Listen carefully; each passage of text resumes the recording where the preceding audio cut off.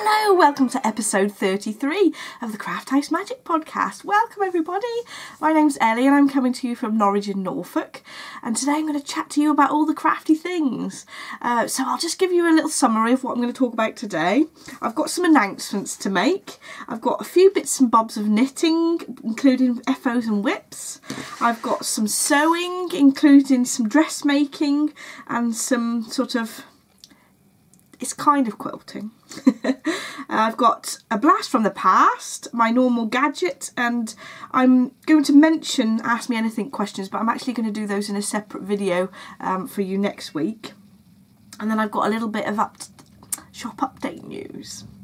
I won some bobbin lace. I forgot to put that. I'm going to do that just after the sewing. So we've got 3,000 subscribers. Thank you so much to everybody who's subscribed. And because of this, I want to do a celebratory giveaway. So if you guys make a comment below, give the episode the thumbs up and make sure you're subscribed to the channel, and I will draw for a prize. And the prize will be a sock size bag in this beautiful batik fabric, which has got this beautiful blue on it and a little heart progress keeper on the zip. And this is lined with a white Egyptian cotton with a pocket on the inside, and it'll come with this turquoisey bluey green yarn that goes really well with some of the tones on this bag. So if you want to win this bag and yarn, if you pop a comment below and to say what you're looking forward to this spring, because it's a kind of a spring themed set there, and make sure you've subscribed and give the video the thumbs up and you could win. So thank you so much for everybody joining in with the finishing all the whips in January sort of little knit along that we've got going on over in the Ravelry group. I didn't say I was going to draw prizes, but I think I will. So I'm going to draw one winner who will win a pattern of their choice off Ravelry up to the amount of $10. So I shall contact you via Ravelry rather than announcing it on here. And we are soon to be starting, well, after I've finished recording the podcast, I'm going to start opening the thread in the Ravelry group for the Christmas Craft Along. So the Christmas Craft Along will start today. As soon as I finish recording this podcast, I'll go over to the Ravelry group and start the group discussion. So it's going to start at the 1st of February and run right until the end of November, so we can get all our Christmas stuff that we need to do prepped, ready for Christmas, and then December we can relax. I found that just before this Christmas, I didn't have time to sit and really enjoy the little minis that I was getting in my advent calendar. So by doing this sort of Christmas craft along, I'll have done all the things I need to make before then, so I can relax.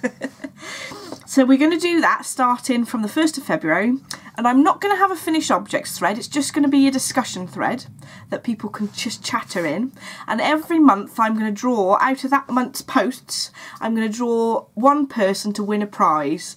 And there'll be a different prize each month. So come and chat about all the crafty things that you're doing for Christmas, for the Christmas Craft Along.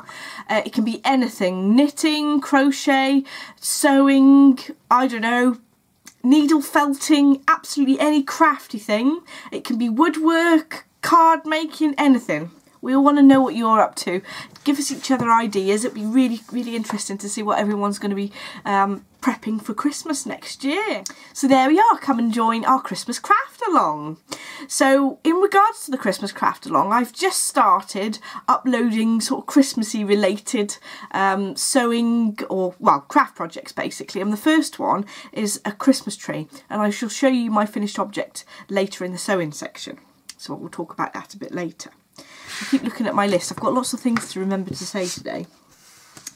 I've also got a new knit along that's going to be starting on the 14th of February for Valentine's Day, and it's basically going to be a Valentine's Day cast on, and it's a sock cast on. If you knit socks with my yarn, you do get 2 entries for that, but I will talk about that a little bit later when I show you my pattern that I've been knitting on. So that's to do with sort of craft alongs. I've got something very exciting to tell you about. My friend Anne, who's dropped all the stitches on Instagram and Ravelry, etc., has organised a retreat, a fantastic knitting retreat. So I'm actually going to be teaching at this retreat, and I'll be teaching alongside Nathan Taylor. How cool is that? So Nathan's going to be teaching 2 classes, one on double knitting and one on strantasia, which I believe is when you use stranded colour work in combination with intarsia. But I'm not 100% sure on that, so you'll have to check on the website. So the other teachers include Anne herself, and she's going to be teaching knitted jewellery, which I think is really interesting. And I'm going to be teaching Dorset buttons, which will be fab. So I'm going to be enjoying making lots of little samples for that course. And the retreat is basically 2 days of classes. It starts on the 11th of May and it goes to the 13th of May. And it's in Darlington. Sorry, I forgot to mention that. So that's in the north of the UK. So Friday people arrive and you sort of relax and have dinner, and then the main courses are on the Saturday and the Sunday.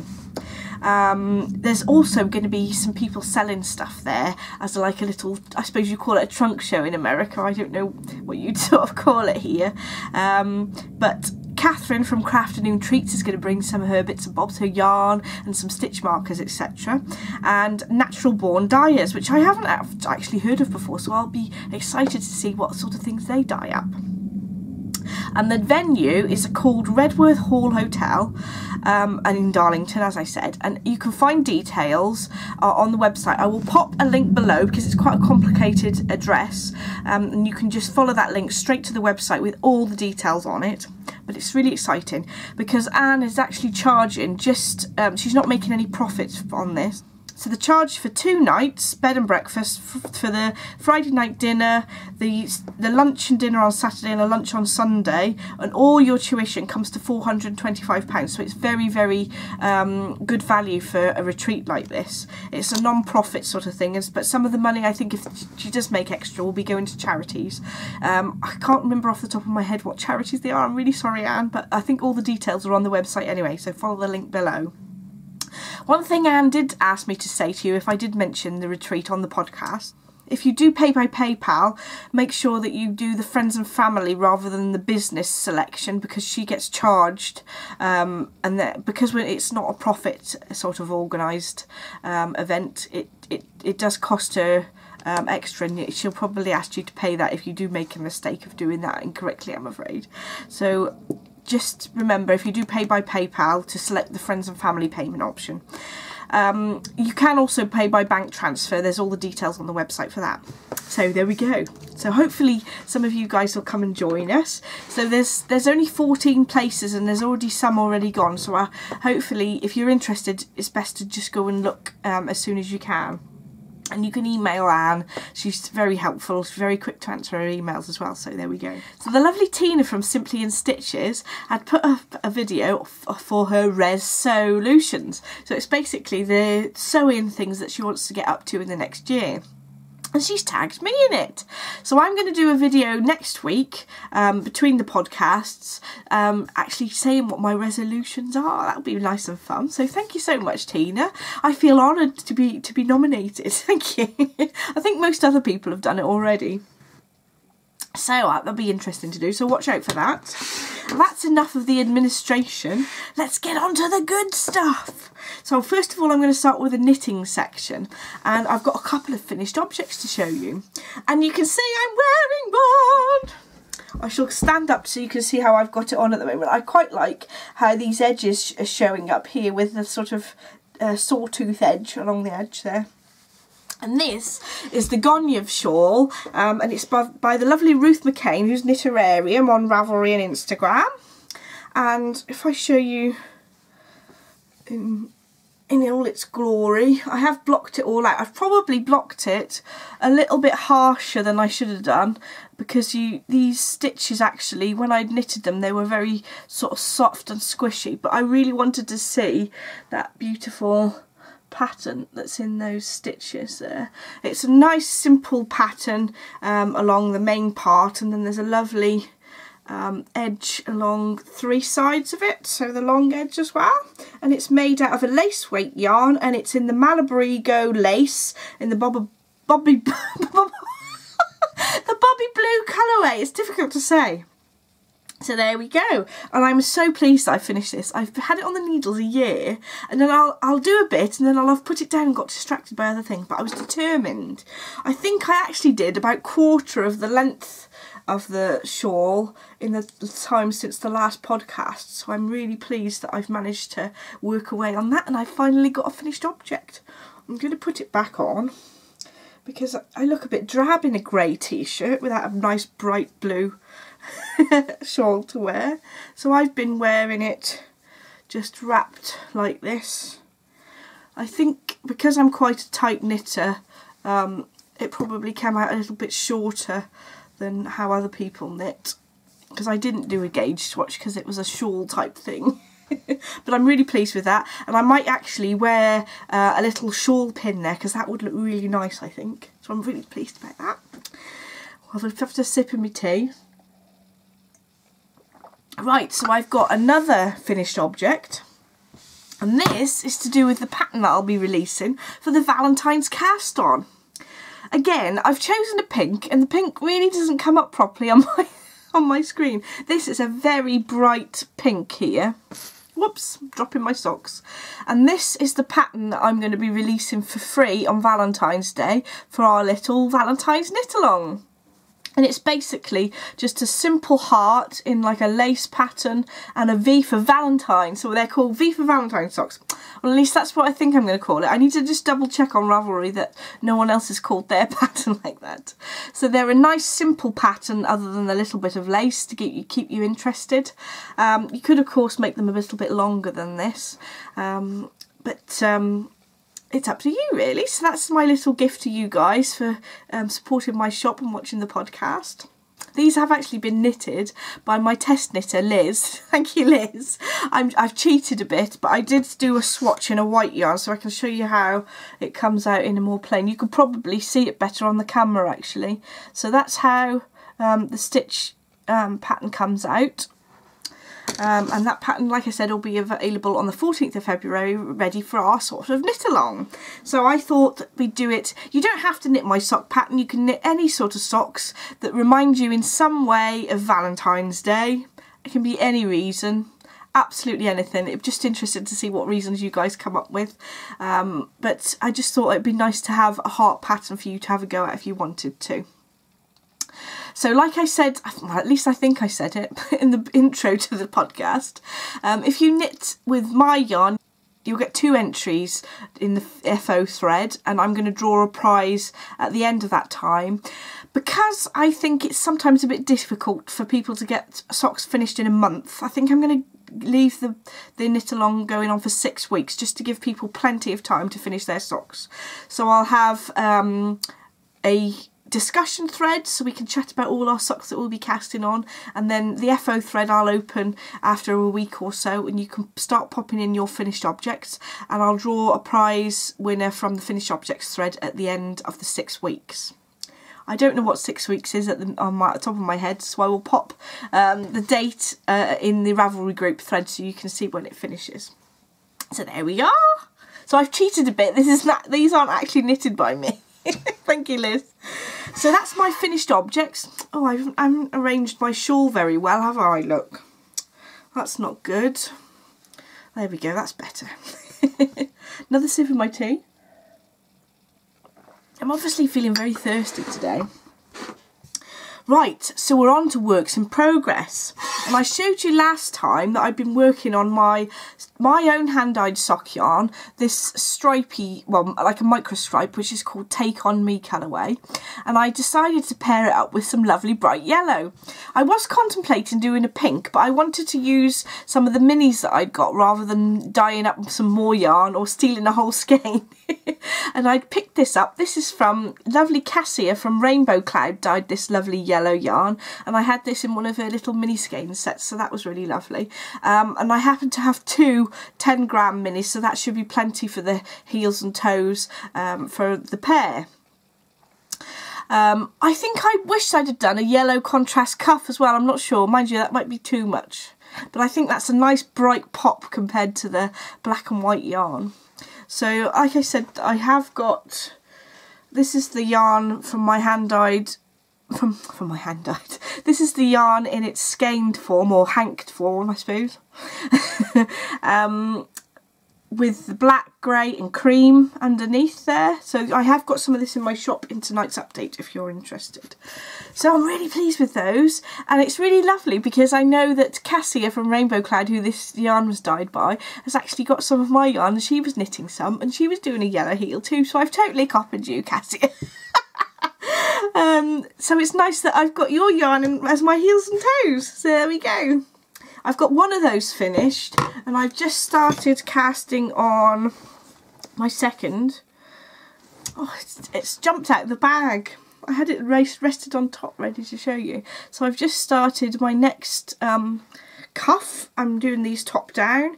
I'm knitting these on 2.75mm needles because I knit really tightly. My gauge on 2.75's normally the same as about what everyone else gets on 2.5mm needles, and I think these are my favourites, these higher sharps, because I really like the very flexible cable, light needles and very sharp ends, because I really like a nice sharp tip to my needle because I knit so tightly really. I know that Mina from the Knit and Expat said that she'd actually bent some of her higher sharps. Even though I knit really tightly, I've never bent them, and I've had mine quite a while now, so I don't know. She must knit super aggressively. She knits so quickly though, it's crazy. I wish I could knit that quickly. I could get so many things done. Anyway, I digress.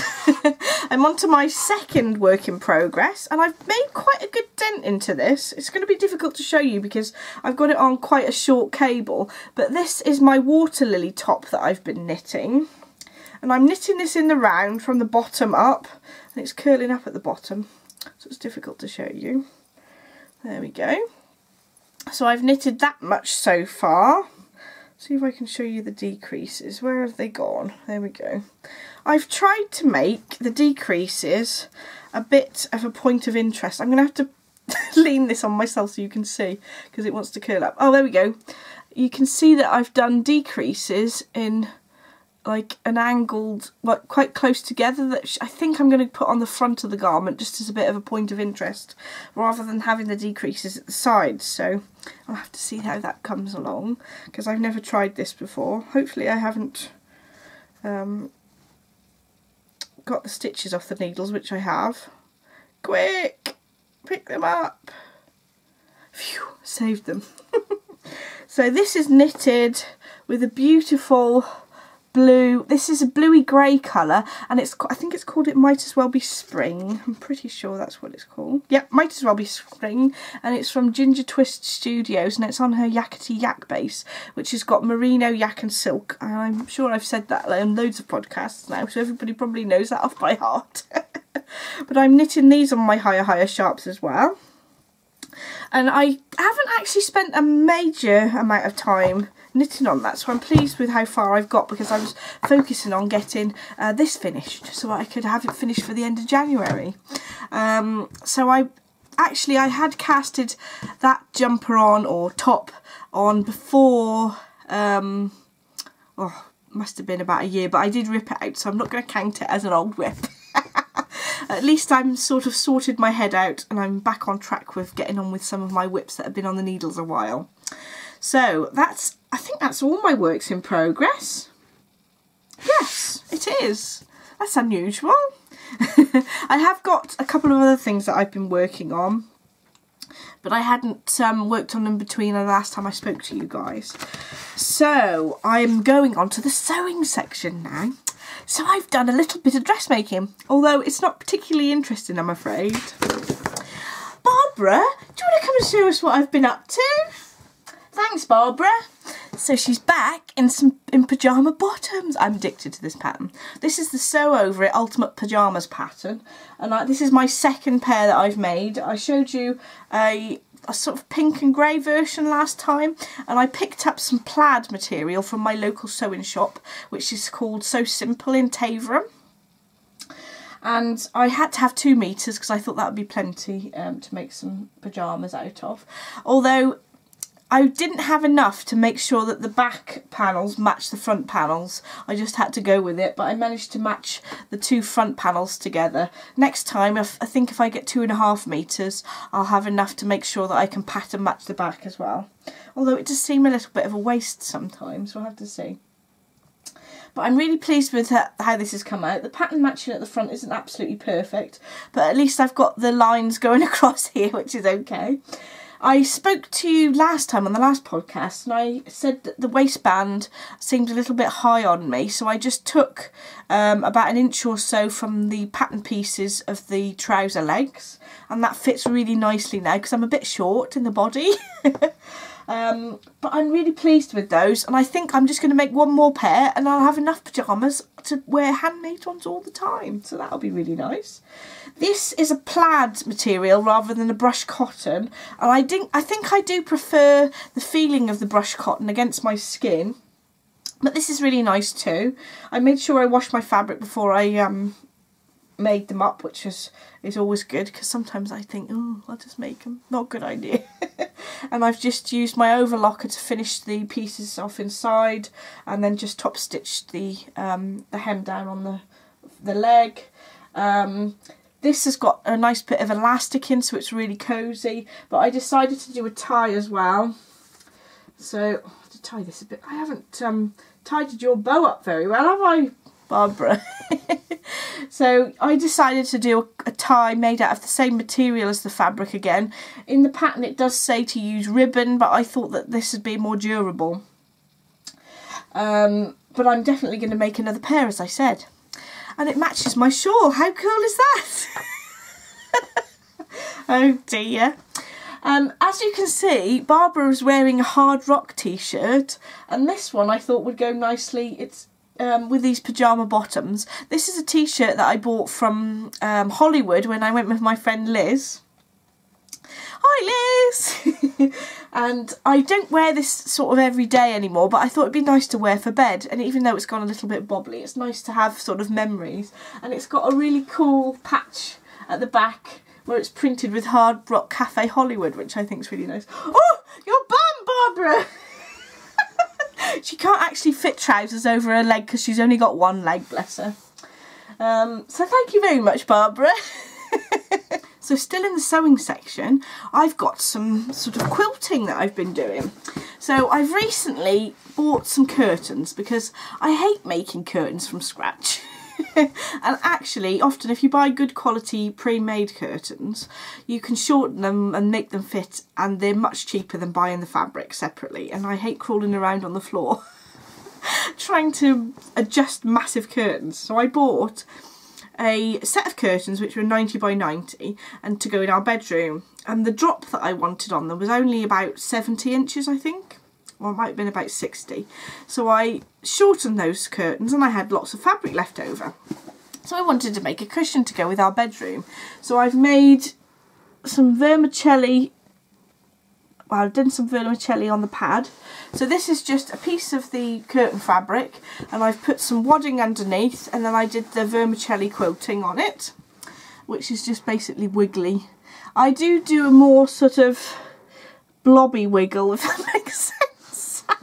It's more rounded at the edges of the wiggle, at the style that I tend to do it, rather than standard vermicelli. And then I layered it up so that I'd got another piece of fabric on the inside so that the wadding wasn't exposed. And then I did some back panels that aren't actually free motion quilted, and I did some piping across there as well, which I think finishes it off nicely. So this is going to be in our bedroom, and I'm also going to make a bed runner. So I'm hoping that this puts the pressure on that next time I podcast I'll have a bed runner to show you as well as this. And if I finish it, I might give you a little tour of how the bedroom looks with the bed runner in there as well. We'll see. It's not particularly exciting. We've just got white bedding, so I think that goes nicely with it.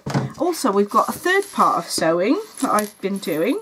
I know this is Christmassy, but this is all to do with the Christmas craft along that we're going to be doing. And I've put up a tutorial on the channel. I will pop a link below if you find it difficult to find it, but I put up a tutorial how to make this folded patchwork Christmas tree, and it's so much fun. You can actually, they're basically made of triangles of fabric. Once you've machine sewed the 2 triangles of fabric together, you then do the rest with hand sewing. So it's a lovely portable project to do when you're going over to visit friends or whatever. I've done these with some little bells, but I explained it more in the tutorial. So if you're interested in looking at that more closely, if you pop over and see the tutorial. So that's all my sewing for this time, but I have got a little bit of bobbin lace and I've got to go right over there to go and fetch it. Hang on. There's too much stuff out on my surface ready to show you guys. So I got this book on Bruges bobbin lace a little while ago, and I really wanted to do a nice simple piece out of here. So this is what I really want to do. Try not to show you all the instructions. There we go. So it's a heart shape, and I thought I'd do this for Adam for a Valentine's Day. A bit romantic. Whether I'll get it finished, I don't know. I thought that I'd layer it up and do a textile art piece to put in a frame on the wall, and I've made a start on it. I've started the edge section, and I've used an ecru colour of thread, and this is DMC Philadantes thread. If you look very closely, this bobbin here is the one that my friend Joe gave to me. Thank you, Joe.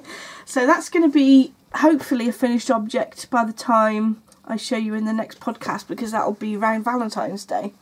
This section here is something a little bit different from what I've done before, so that'll be interesting to do. Hopefully next time I have a work on it, I'll try and take some footage to show you on the next podcast.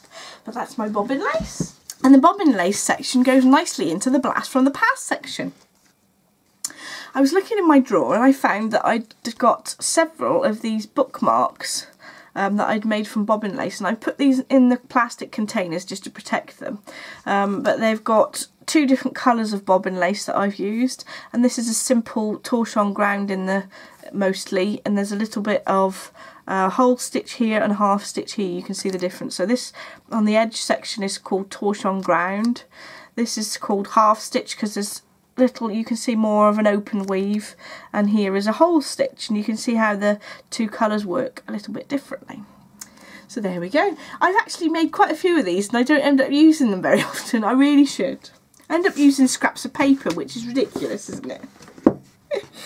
So we've got our gadget next. Now, I've been to the sewing shop recently and I saw this. So this is another pokey thing. It's got a button gauge on as well to help you work out how much shank you need to leave to sew buttons on, which I think is cool. I haven't used that feature of it yet, but I noticed that there was a nice sort of point to this edge here for turning out squares when you sew them and then turn them inside out. And it's by Hemline. This is the packet, and it's called a point turner, and I found this, actually this is a better one than I've used before. I used to use a piece of plastic that was from one of those modelling clay kits for children, and I think that this is actually a better tool. It was £1.80 and it's from Hemline, and there's the make. There we go. So I definitely recommend getting one of these, and as they're only £1.80, it's not too bad either, so that's a good thing. I think that's it for the gadget, and then we're over to the Ask Me Anything section. Now, I've had a couple of questions about how I wash my hand knits, so I think I'm going to do a separate short little video which I'll release next week. And I'll also release that alongside the resolutions section that I've talked about earlier. So I'm going to do that as a separate video because I think that'll be interesting for people to look back on when they're searching for something later.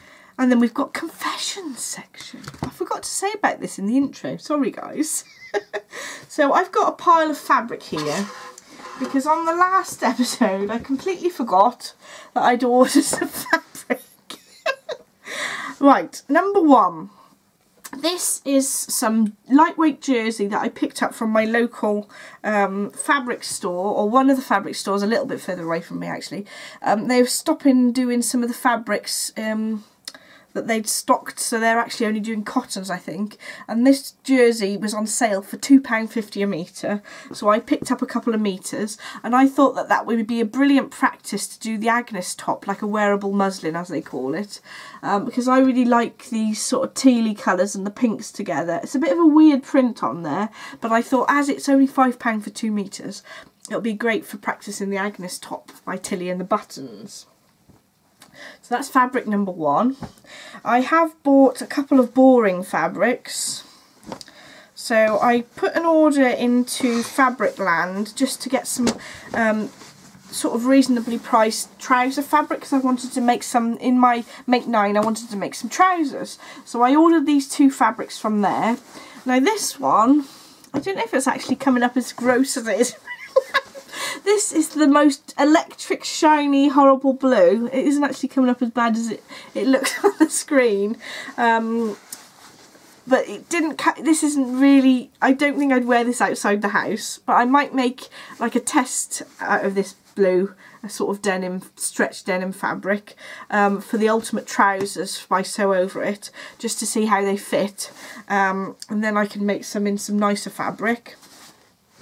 I also purchased this black stretch cotton, which is a bit boring to show you, but I thought I ordered it thinking it was going to be a bit more stretchy than it was. There's hardly any stretch in it. So for me, I need trousers to be stretchy. So these are now going to be trousers for Adam. It's actually quite a nice quality cotton, but it's not going to end up as something like, well, what I intended it to be to start with. I also made an order from Sew Over It in the sale, actually, in the January sale. And this is absolutely beautiful. I've already washed this, and this is a crepe, that's the word. It's a crepe, but I don't think they've got any more. I'm really sorry to show it you when they've got none left, but it's a beautiful drapey crepe. I suppose you can see it like that. I look like a fool waving it around. But it's a gorgeous drapey crepe in this beautiful pink and sort of tealy blue or steely blue floral pattern. And I thought that this would be lovely to make the blossom top by Sew Over It. Now I know it's for pregnant people, but I think that the style of the blossom top is quite flattering to somebody with a large bust and a bit of a belly. Because obviously pregnant people have got a bit of a belly, so I thought that that might be quite flattering. I might adjust it slightly so it isn't so tailored for a pregnant person, if you see what I mean. So I'm really looking forward to making that.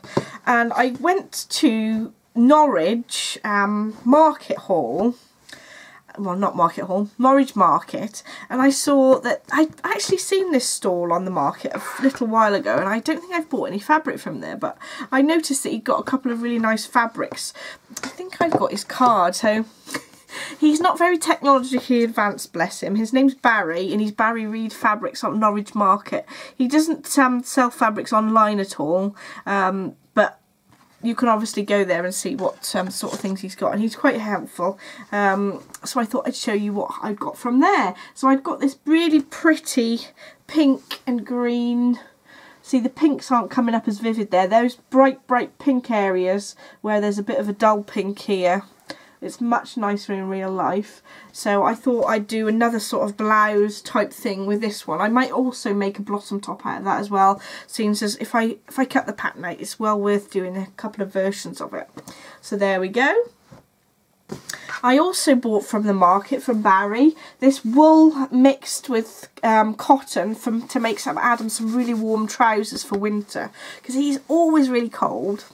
I'm going to be embarrassing now. He wears this thermal underwear underneath his trousers, and I thought, well, if he wears a pair of trousers made out of this wool fabric as well, it'd be even more warm. So there we go. I have washed these fabrics already, so they've washed up really well so far, but I will let you know how I get on sewing them. And I think that's all my confessions. It was a bit naughty, but I've got plans for everything, so I'm okay. And it's part of my Make 9 things as well, so it's good. Although the blossom top wasn't on my Make 9. I didn't put it on the Make 9 because I thought it was a bit embarrassing having a pregnancy top on your list. Oh dear. Although I'm not pregnant, I'll just make that clear. So that's all my confessions. I've got a shop update next if you'd like to hang around for that, but if not, I'll see you guys later. So my shop update is this evening, the 1st of February at 7 o'clock, and I will have some more of my Take On Me yarn, which is the one I've knitted my socks with that I showed you earlier, this one, and some more of the Strawberry Fields Forever. I haven't got any more of any new colourways just yet, but I'm hoping to get some in the shop next week. If you are looking to have a mini that coordinates with this yarn, I can dye some up specially for you, so contact me if you're interested in that. And I've got a few bags that I've got in the shop. This is already in the shop actually. It's one of my badge bags in a nice durable grey fabric with a sort of soft calico lining in there. And with these ones I've got a little handle and a drawstring, and they're a sort of a medium size. The ones that will be in the shop update tonight will be these stripy ones. So they're pieced with a free motion quilting design over the top, and they're the same on both sides basically. So we've got this one, and inside the pocket is made of some of the pieced, I'm going to get it out, some of the pieced sections that are from the front. This is not very well planned. There we go. So each of these have got a similar patched pocket on the inside.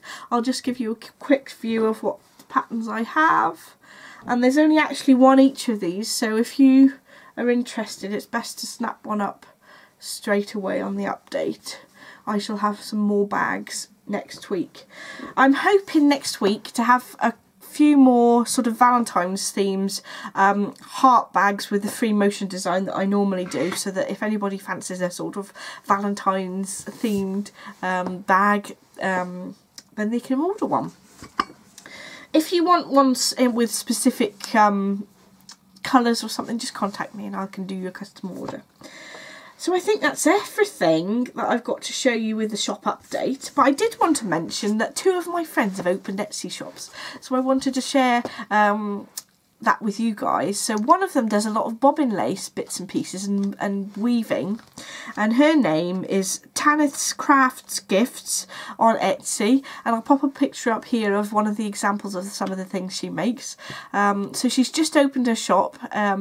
Very fresh and new, so I don't think she's had any orders yet, but she's a really lovely girl and I really like the quality of her bobbin lace, so if anybody's interested in that, pop over to Etsy. And I've also got a lovely friend called Jo who's just opened a really nice shop on Etsy selling ponchos.